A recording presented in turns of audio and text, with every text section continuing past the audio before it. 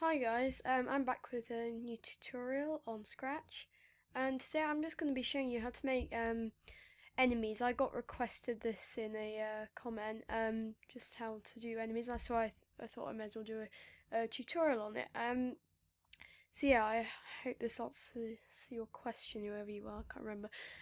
So this here is an enemy which I've previously made. And I've also got a hero here, and I've got all these scripts. By the way, if you don't understand these scripts, just click the annotation at the top of the screen, and that will take you to my movement tutorial on Scratch, how to make your sprites move. Yeah, that's just to make this guy move around. So yeah, if you don't understand that, click that annotation. And so we're just going to be going on the enemy now. I I'm not sure exactly what. I mean, it's entirely up to you what you want your enemies to do. I mean, you could have an enemy coming towards the main character, or you could just have an enemy like just patrolling around the screen and bouncing off the sides. Um, so I'm going to show you both of those two ways. The first way, I'm going to show you how to make the enemy go towards the hero. So you're just gonna want to be on the enemy and put in that and put in a forever loop. And then this is very simple. You just want to point towards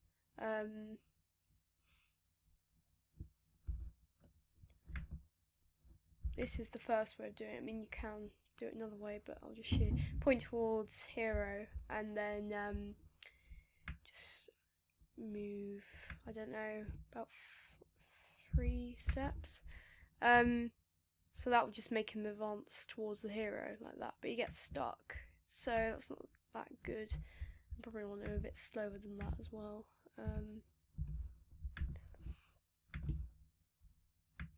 Moving back there. Yeah, and he's just moving towards the character, and you can move around and follow him. So yeah, I mean that's slightly easy. You probably want to make it a bit faster.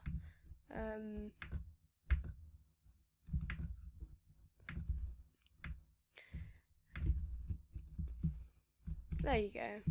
That makes quite a challenge. So yeah, and then obviously you'll probably want to make a variable and call it health. Oh, you want to do it on the hero and then make a variable on the hero, and yeah, for this sprite only, and just call it health. I press OK, and you've got the health of the hero. And you probably want when the green flag is clicked, excuse me, set health to 0. Sorry, not 0, 100 probably. And yeah, and then when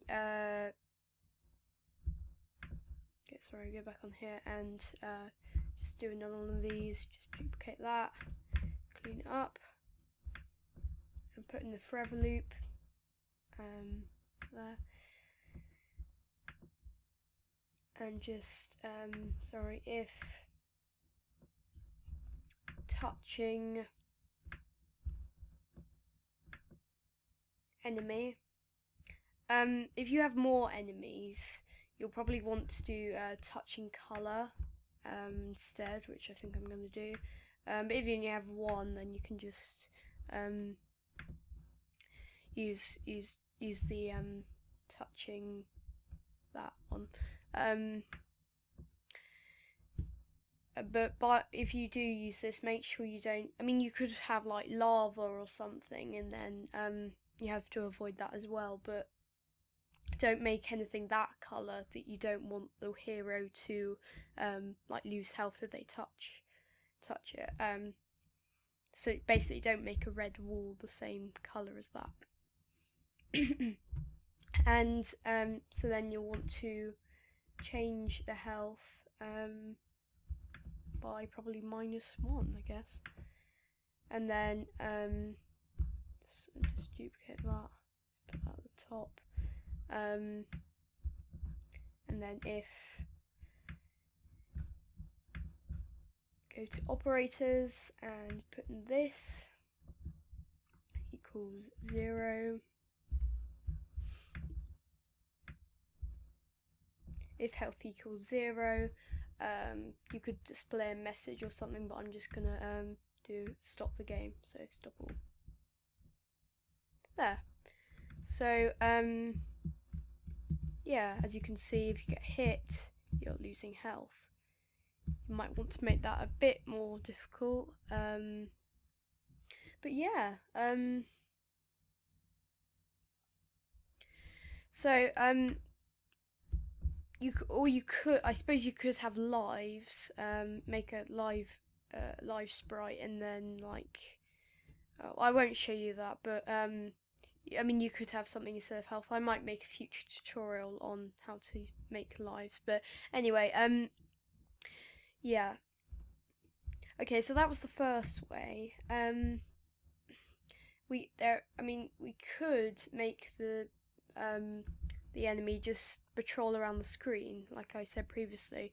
And so to do that, I'll just take out these. We're just gonna. Well, we want it to be quite random. So actually, when we start, we're just gonna make him go. Where is it? Go to. Yeah, make him go to that position. X62, Y15. You don't need to use those values. I'm just gonna use those values. Not in the forever loop, sorry, up there. So you'll just want to start by pointing him in the enemy in a random direction. So just point in direction, and I think it's here, pick random. Well, if you think 90 is there, so we would probably want between 0, probably 1, yeah, and well, minus 1. That's what we'll do. So yeah, oh.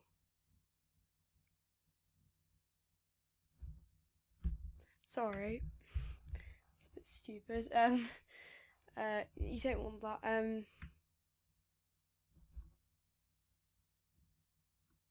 Oh, I see, okay.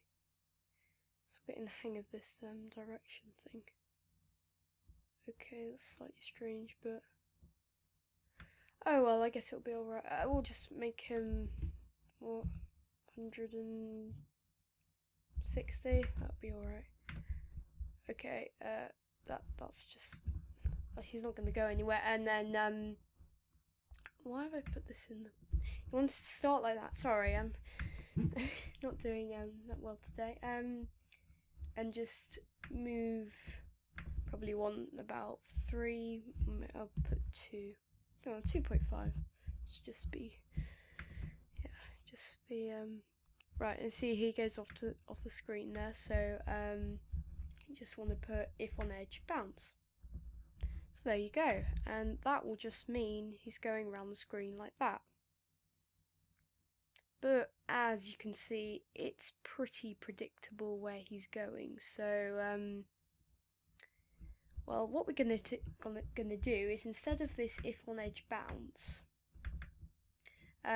we're just gonna put in if. Here we go. If get that off there.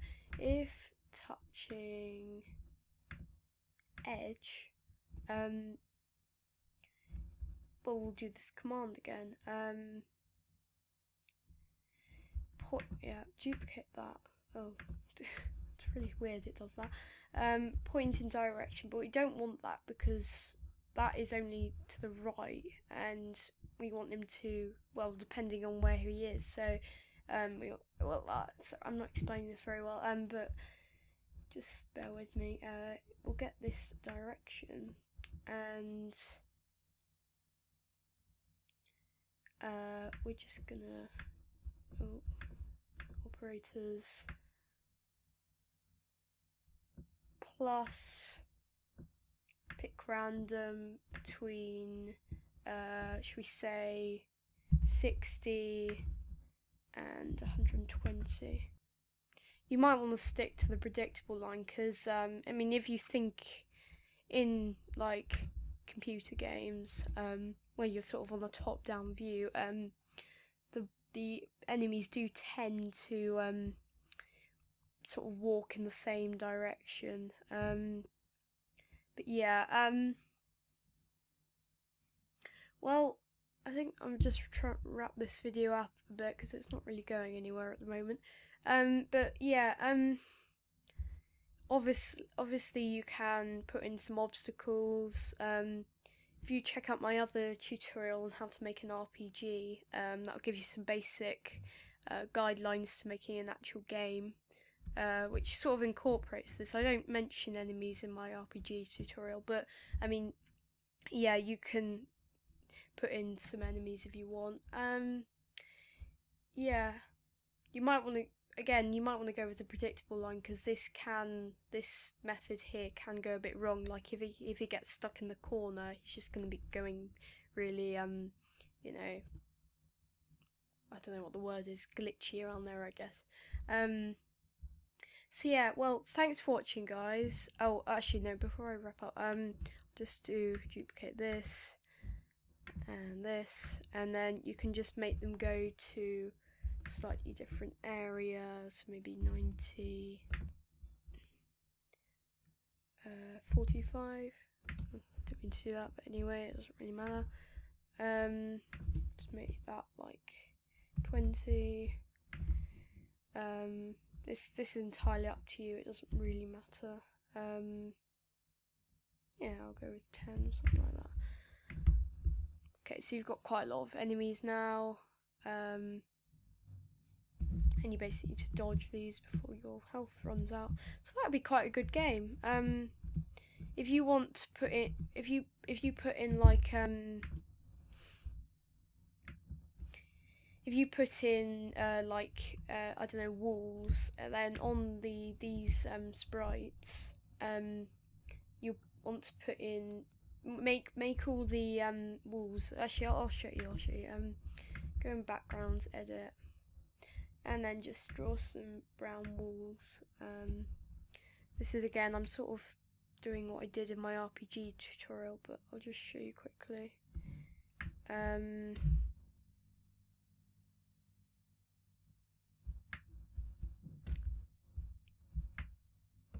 But yeah, and then in the enemy scripts, you just want to put in a and here, or no, not and, sorry, or touching color brown. Make all your walls the same color. Put that in. Oh wait, just drag that over to there and to there. Put them all back in.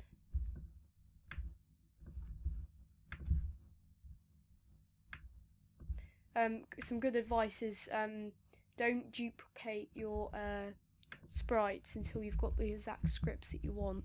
Okay, so now they're basically you can bounce around. That one, see, he's going a bit, and I think he's got stuck in there. So yeah, obviously check out my other tutorial on how to make sprites stop from moving when they hit the wall, so you know how to do that, because I'm not going to cover that now because it's quite complicated. Yeah, I would definitely use the other way that I showed you previously, where you don't pick random, it's just a predictable line, because it'd be, actually I'll just do that. Just get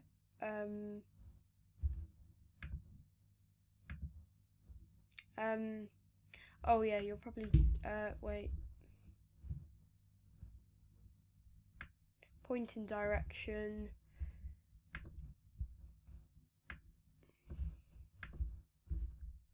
direction minus 180. That should work. Oh, is this on the...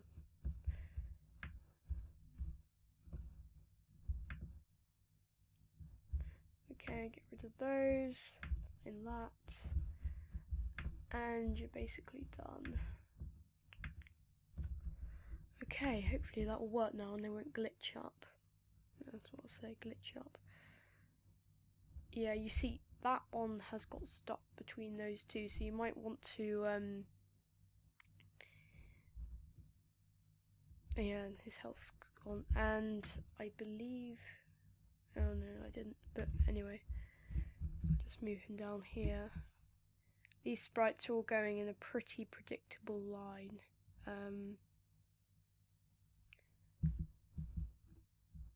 But again, they don't get stuck, and I mean, the more you have, the better, really.